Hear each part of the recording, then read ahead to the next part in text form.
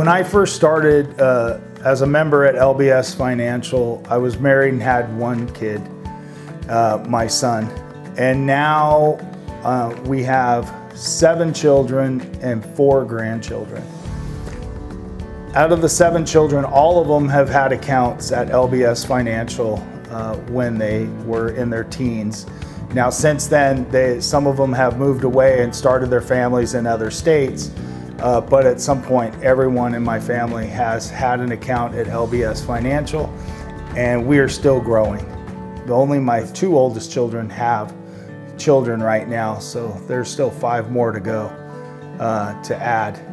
So we look forward to that growth within our family.